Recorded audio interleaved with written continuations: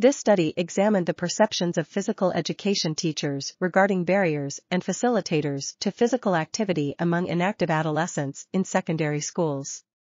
It found that there were 21 barriers to physical activity identified by the teachers, which included lack of time, lack of resources, and lack of knowledge about physical activity.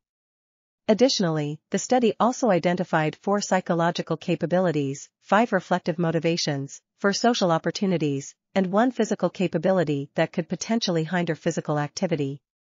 Furthermore, the study found that most of the barriers were similar to those previously identified in studies involving children and adolescents.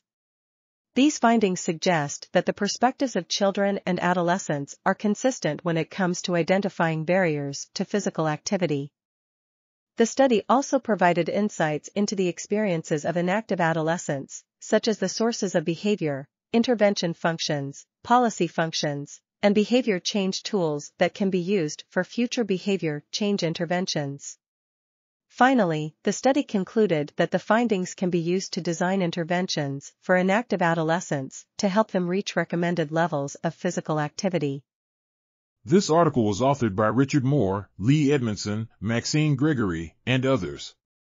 We are RTCLTV, links in the description below.